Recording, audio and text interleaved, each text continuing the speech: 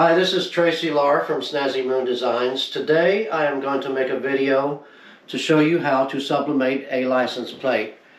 Here are some examples of the license plates that have been sublimated, and in this video I will show you how to make one. So let's get started.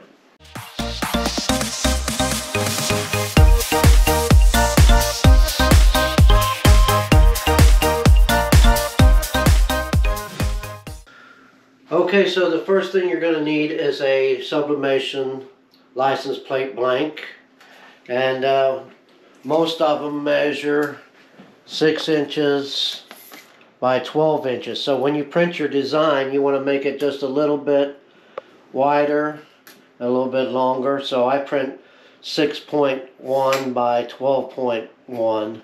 You want the design just to be a little bit larger than the license plate. And you will need to use 8.5 by 14 printer paper, because the 8.5 by 11 is not going to be long enough.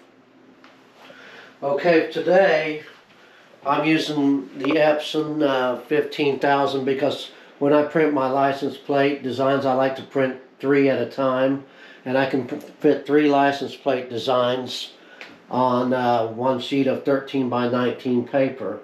If you can see over here on my desktop that I have 3 designs selected.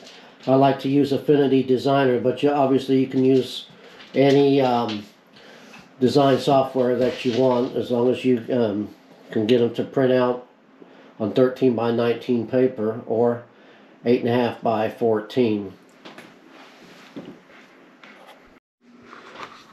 Okay, so our license plates have finished printing. I like to print 3 at a time on a 13 by 19 sheet of paper. If you don't have a printer that prints that large, then you can always print 1 at a time on a sheet of 8.5 by 14 paper.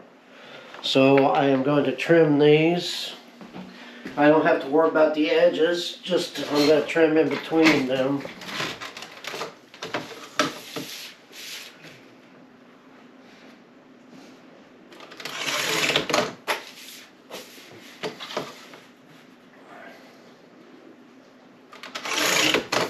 Okay, I think today we'll make this one right here for this video. So this is the design I'm going to use.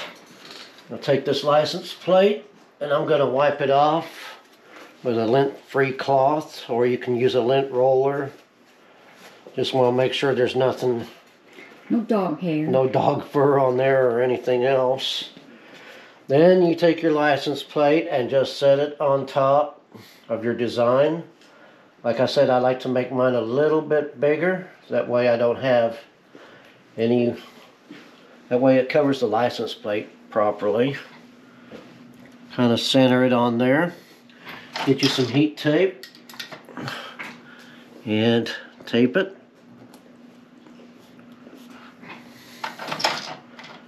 And then tape the other side. You don't have to tape it too much, it's just mainly so your paper doesn't get away from you. Put one right here at the top.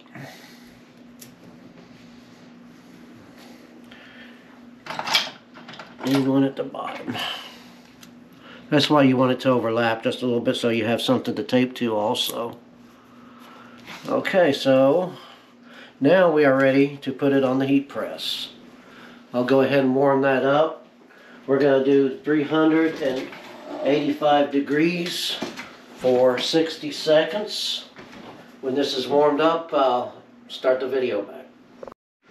Okay, so this is a 15 by 15 heat press. We're at temperature 385 for 60 seconds. And make sure you got your parchment paper on the bottom. Take your license plate. Now when you put your license plate, the license plate goes on top and your design goes on the bottom. We'll just center that, put another sheet of paper over top, and we'll press this 60 seconds. Okay, we're approaching our 60 seconds. Don't worry about your temperature dropping a little bit, it's going to do that. 60 seconds. We're going to turn it off.